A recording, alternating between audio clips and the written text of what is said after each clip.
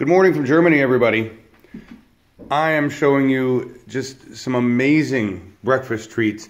This is actually some cheese-filled bread. It's Turkish. We'll talk about that later with Dennis. These are some cakes.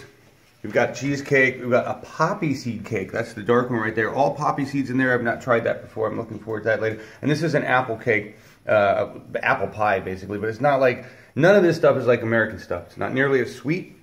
And the sweetener that's used just works with it. But the piece de resistance is this. This is an actual Turkish baklava.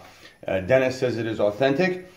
And all I can tell you, you really can't tell from here, and obviously you can't taste it. So you should really come to Germany and find out. But it is so much better than the American crap we get, and is totally different. And the sweetness in it, well, Dennis says that Turkish sweets are like super sweet, and everybody knows that in Europe. It's still not as sweet as the American stuff.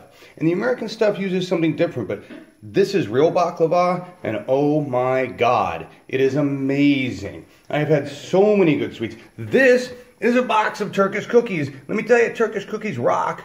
You really should try them. There's all sorts of stuff in there. So good. Not chocolate chip cookies. Boring. These are amazing.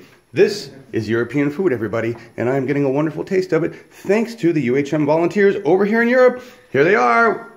Thank you, Dennis. You're welcome. Thank you, everybody.